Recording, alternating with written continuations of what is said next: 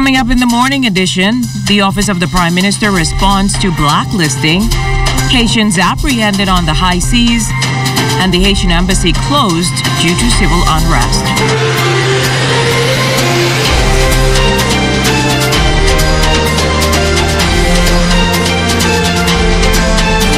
It's the beginning of a new week. Let's make it a productive one. Good morning and welcome to the morning edition. I'm Jimanita Swain. We start now with a look at how weather is shaping up this Monday morning. And for that, we turn to Chief Meteorologist Basil Dean. Good morning, Basil. Well, good morning, Jimanita. We're off to a beautiful start weather-wise. Now, Zedna's camera showing down there clear skies overlooking the Nassau Harbor. And as we go to our satellite picture, we can also see high pressure suppressing cloud development, one or two little small pockets of clouds. Outside of our studios, we have a temperature of 73 degrees, relative humidity on the rich side, 94%, south-southeast winds at about 8 miles per hour, barometric pressure, 1,018.0 millibars, that's 30.09 inches, and it is rising. Temperatures around the islands this morning, picking up some 73s in Marshall, Babaco, Green, Torquay, also Freeport and Grand Bahama at 73 degrees, 74 in the Berry Islands, Allenstown, Bimini, 73 degrees, 77 in Harper Island, Roxtown, Eleuthera, 76, Alderstown, Cat Island, 78, Staniel Key at 76, Kemps, Bay St. Andros, and Fresh Creek in Central Island, both reporting 75 degrees this morning. San Salvador's at 78, Rum Key at 77 degrees as we take you into Clarencetown, Long Island, Crooked Island, Betsy Bay, and Ragged Island. They're all at 78 degrees. Ackland, 79, Matchetown, Inagua, 78 degrees, and the Turks and Caicos Islands at 79 degrees. Your boating forecast for today for all areas, we're going to have a southeast flow at 10 to 15 knots and the wave heights 2 to 4 feet over the ocean. That's going to do it for your first look at weather the morning edition. Stay tuned. Your forecast for today tonight still ahead. Well, thanks so much, Basil. As you said, it's a beautiful day shaping up outside, but of course we want to know how our morning traffic commute is going to go. So standing by is, of course, our Vaughn Albury. Good morning, Vaughn. Hello, Jimanita. Welcome.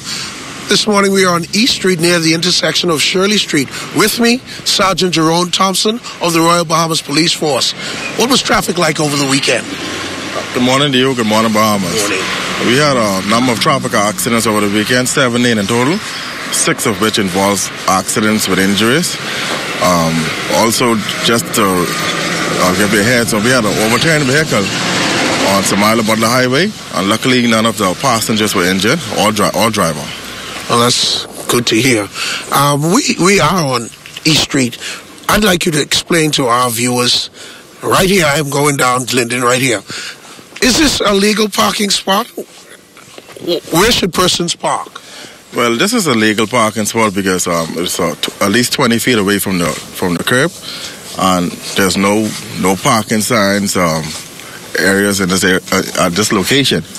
But persons, there are limited amount of free parking spaces in the downtown area, and persons will find themselves sometimes being told parking in different areas. A lot of people complain about being told when they think that they're in a legitimate parking spot. So what would you recommend to persons who want to park in the downtown area? Well, in the downtown area, you have designated spots, and the parking are outlined it and visible, and it shows you exactly what type of parking it is, whether it is a taxi stand, whether it's a loading zone, or whether it's a handicap spot. Persons, they will normally park in these areas, park in the loading zone for longer than a lot of time, which is 10 minutes, and just go about their business. I would suggest to those persons to either park in the old post office, yeah, or they could find a parking where they could pay $3. Did you hear that? There are a limited number of parking spots here, so Sergeant Thompson recommends that you park only in those spots that are designated. So, good news. Thank you very much. We're back to you in the studio, Jimanita. Thanks so much, Fawn. Now to other news this morning. The Office of the Prime Minister has released a statement expressing displeasure in the country's recent blacklisting, giving an explanation on how the country became blacklisted. In 2018, Deputy Prime Minister and Minister of Finance, the Honorable K. Peter Turnquest, and the Minister of Financial Services, Trade and Industry and Immigration, the Honorable Brent Simonet, met with the EU, OECD, and FATF officials in France and Brussels, Belgium.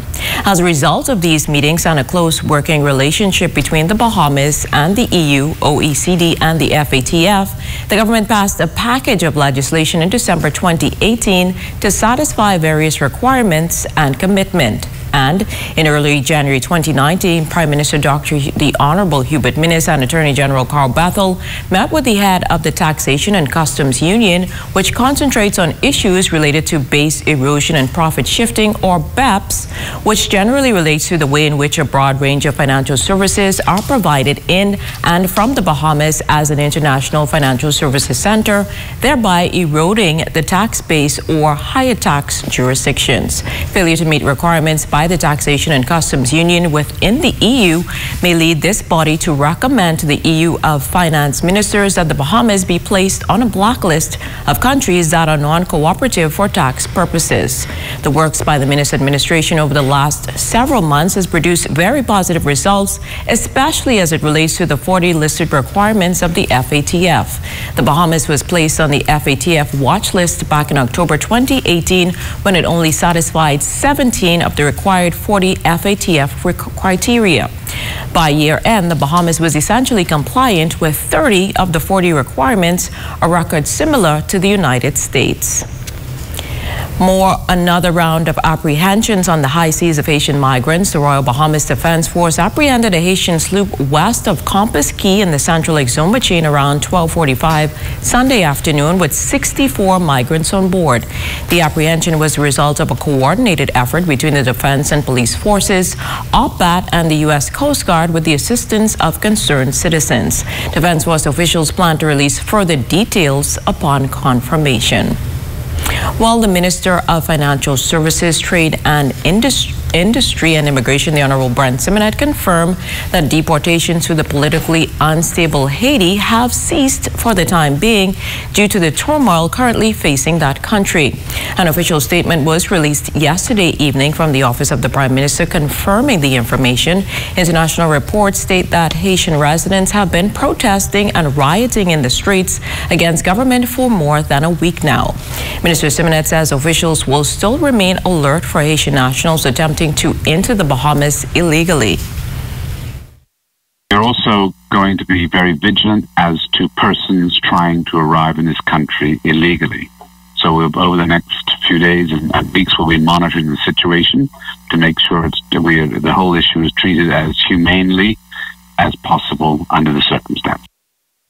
Now, with the turmoil in Haiti, Simonet says there's a possibility that the number of Haitians attempting to come to the country may increase, something officials have considered by increasing their patrols. He says steps are being taken to accommodate additional migrants at a temporary detention center in the southern Bahamas should their numbers increase. The first port of entry usually is Inagua, and therefore we hope to be able to, in the event of any sightings or landings of vessels and people, we'll try and process them in Inagua to avoid bringing them to Nassau. Well, the Bahamas has recalled its diplomatic personnel from the Embassy of the Bahamas in Port-au-Prince, Haiti. The move comes after days of political unrest and rioting on that island, with Haitians demanding the resignation of Haitian President Jovenel Moïse and Prime Minister Jean-Henri Sion over allegations of corruption. In a statement, the Ministry of Foreign Affairs notes that personnel have been recalled for consultation due to the unrest in the country, and the embassy will be closed until further notice. No consular services will be available during the embassy's closure. Members of the public are being urged to contact the Ministry of Foreign Affairs at 242-827-3106 in the case of an emergency. The ministry further advises that it will monitor the situation in Haiti, and the embassy will reopen once the situation on the ground stabilizes. While there's more to come, you're watching The Morning Edition.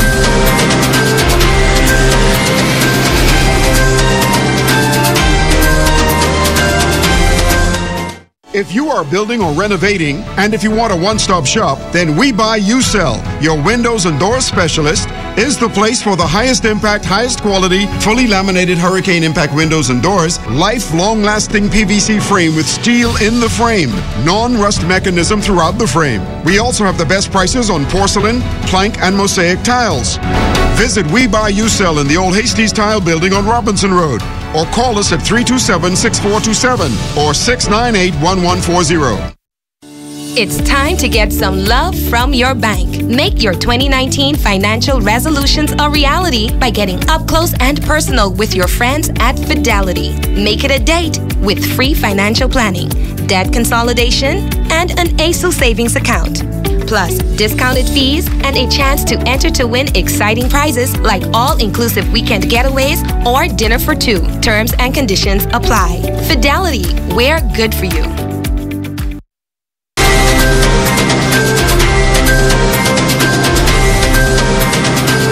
Welcome back. Blood, it's a life-saving gift, and in an effort to help those in need of blood, the Rotaract Club of East Nassau held a blood drive Saturday at the Mullet Marathon. The club's community service director is Ryan Winters. This is our third annual event, actually. So we're doing this in partnership with the Rotaract Club of Grand Cayman, as well as Rotaract Club of New Kingston. This is something that we hope to continue to do in the future, and we hope that we can make a dent in the supply that's needed. So we felt it's important to do. Well, Doctors Hospital phlebotomist Marissa King says they try to have a supply of blood in stock in the event of serious incidents that occur, while blood donor Keith Bethel told us why he chose to give the gift of life. It's like a parachute. If you don't have it when you need it, then it's no use to you. And what we do here at Doctors Hospital, we try to do corporate blood drives as well as we try to do in-house blood drives just to keep the flow going so that we can keep up our par values here at the hospital in the event we do have an emergency. And like I said, it's very important for persons to come and donate on a regular basis so that we can keep that flow going in the event of an emergency, like I said. We always hear about people needing blood donations due to different illnesses or accidents. And I think this is one of the real concrete ways that you can actually literally give of yourself to other people, and so I decided to come down today and see how I can help out. Well, it may be a bit colorful, but if you look deeper, there are uniquely designed amenities and a soccer field nestled in the inclusive playground made with love and discarded tires of all sizes by the team of Mega Merges for the energetic students of the Centerville Primary School to explore. Owner of the Mega Merges, Candice Marshall, says the playground will allow students to be the best version of themselves. Every child, no matter what their ability is, no matter what their background is, they would be able to enjoy this space, because this space is supposed to be an oasis for them, an oasis away from, even though this is at school, but an oasis away from school, and a way for them to decompress from their own lives, because children got problems too, you know, and so this is what the space is, and the inclusive portion of that is taking into consideration the entire child and creating a space that they can live, grow, express their own ideas. Well, Marshall says to make the inclusive playground more environmentally friendly, the team used about 400 tires and several hundred pallets and regular wood to grab the attention of the students. Principal Shianda Maycock says the playground has had a great impact on all students despite their abilities, and she later told us how the partnership materialized. We realize that many students are different physically. They have different challenges. We have a student here that has a physical disability, but we want our children to have acceptance. We want to foster acceptance. We want them to realize that even though we're different, everybody has a contribution. They are Candice Marshall with Mega Mergers, and she wanted to do something with the existing playground that was not being utilized. And what she did caught the attention of persons abroad, and they contacted her and they told her that they wanted to do something, and she suggested Centerville Primary, and it's a beautiful partnership because she's a part of our school family. Her children are here, and she is making it better for not only her children but the entire school. Well, meanwhile, Maycock says the students will get the opportunity to take full advantage of the inclusive playground in an effort to boost their social development skills. Well, of course, it's a time for sports now, and joining me now is Charles Fisher. It's a busy week ahead. The Hugh Campbell basketball tournament tips off today. We had a busy weekend with Montague. You were out there. Yes, and since you told me yesterday that you were coming to work this morning, I woke up extra happy this morning because I'm pleased to be working with you. LaDawn is on vacation. LaDawn, take an extra week, please. He's just a little too happy, but sports is up next with Charles Fisher. There's more on the Morning Edition.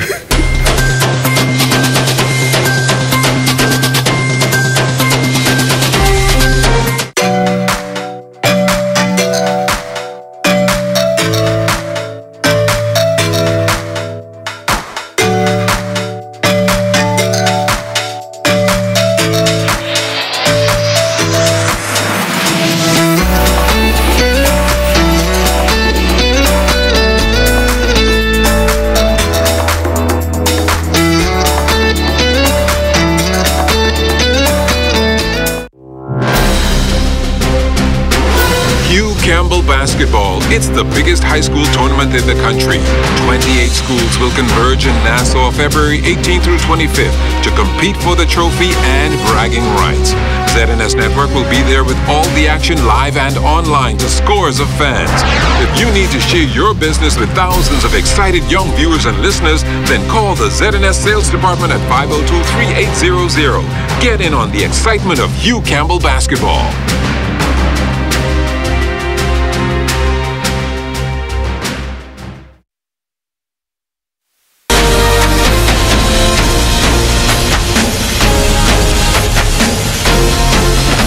Good morning and welcome to Sports on a beautiful Monday. I'm Charles Fisher. Montague came alive this weekend with the Catch Me If You Can Sailing Massacre. This one was dubbed This for Baba, who passed away last month, and his spirit was felt as Clyde Rolls skipper the Lady Natalie the victory. He held off the Southern Cross, Red Stripe, and Good News. We were sailing all evening, they were not going to catch us because the wind was coming down. We had the sail, we had the right, everything was right. The crew, I had 3 skippers on the boat with me, 3 captains, but I was the principal captain, but I had 3 good sailors. I had Joba, I had Josh, I had a bunch of good sailors, and the crew members handled the boat extremely well. So that is the remedy for success, for winning. The word we got was that that's the most crowd the boat, at least the event, has ever seen in the 32 years. We didn't have a C-class race because the death was so dramatic about 10, 11 days ago. We, went through this traumatic, but we were able to pull this off. Now the National Fence Intruders staving off elimination in New Providence Volleyball Association Men's Championship action on Sunday. They were not ready to go home, but they had to have a fight against the defenders. They won in 5 sets, 25-9, 25-16, 19-25, 22-25, and 15-8. We did really was we stuck to the plan. The first 2 games that we played, we were a little bit messy. So for this game, we were a little more organized. We met last night. We went through the rotations. Look on the tapes, made the adjustment, and we came out victorious tonight.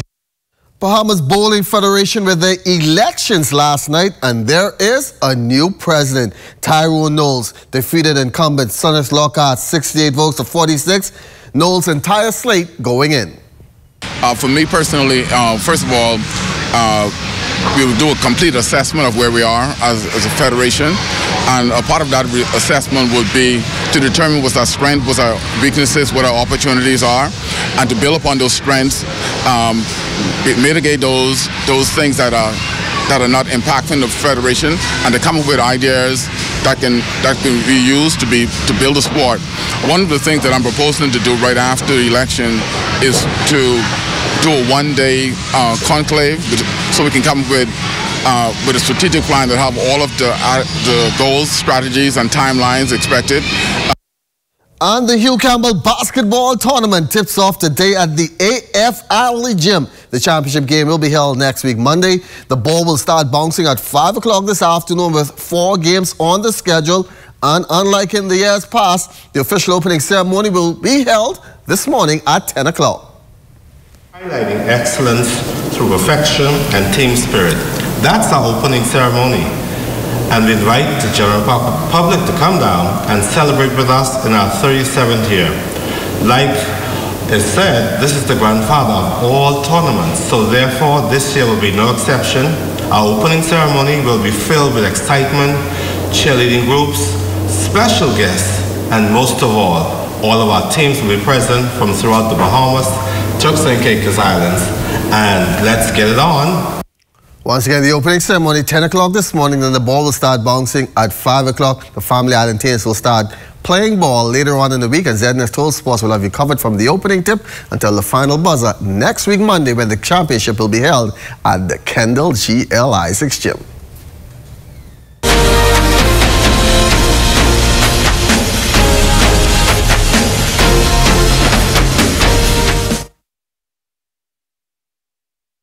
Hey, long time no see. You hear me? Long time no see.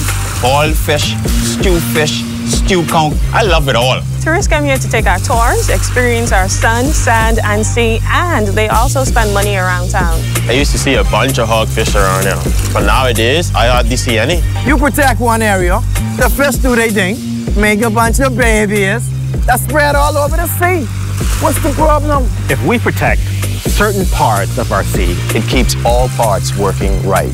I was against that phrase, but knowing what I know now, I totally agree with having marine protected areas. I support marine protected areas.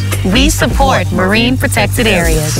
Look for Bahamas Protected on Facebook. Sign the petition. Sign the petition.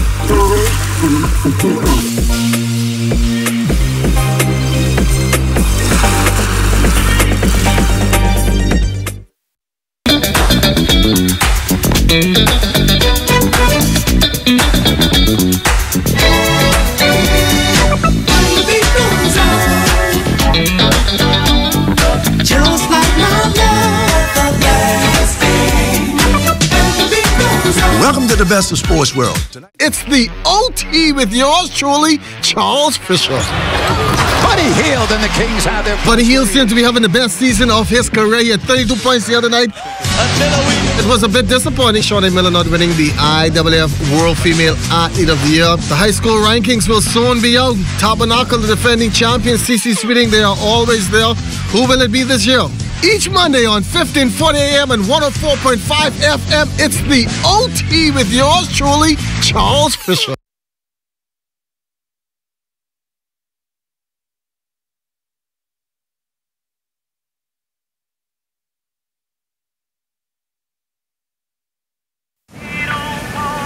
Hey y'all, what's up? Hey, what's that? What y'all getting? Listen, I've been waiting to mash down some lobster, yeah? Hi, I'm Matthew. I will be you guys waiter today. Can I take your order? Oh, I've been jonesing for some grouper dread.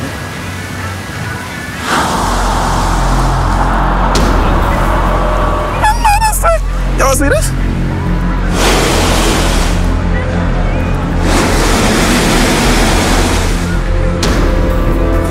See, this ain't gonna work. Where the fish gone though? But how though? Don't leave our children with no fish in their future. Protect our sea. Protect our way of life. Protect the Bahamas. To learn how you can help, find us on Facebook at Bahamas Protected. See the future.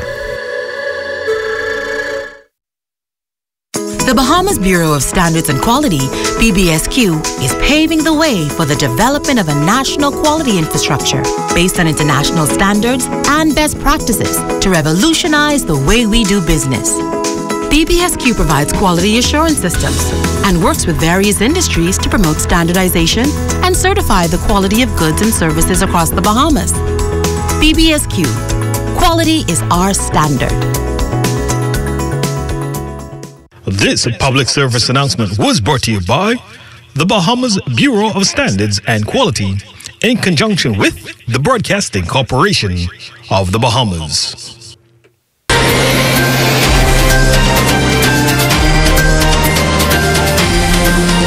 In our final look at whether an area of high pressure will influence our weather over the next several days, and as you can see on our satellite picture, very few clouds today. There's a pocket of cloudiness just to the southwest of Andros, also down in the extreme southeast Bahamas, but elsewhere we have near clear skies. Our forecast for today calls for partly sunny and warm conditions, slight chance of a brief shower. Your high temperature today getting up to a warm 82 degrees. And tonight we're looking at a few clouds, still a bit on the mild side, with the low temperature getting down to 71 degrees. The extended weather forecast, 80s during the daytime, and your nighttime temperatures, they're going to remain in the upper 60s to low 70s over the next several days. Jimanita? Thanks, Basil. Well, that's going to do it for the morning edition. But before we go, we would like to wish our Karen Miller a happy belated birthday. Hope you had a good one, Karen. Make sure to join us this evening at 6 o'clock for the start of a national newscast. I'm Jimanita Swain. Make it a productive week, Bahamas.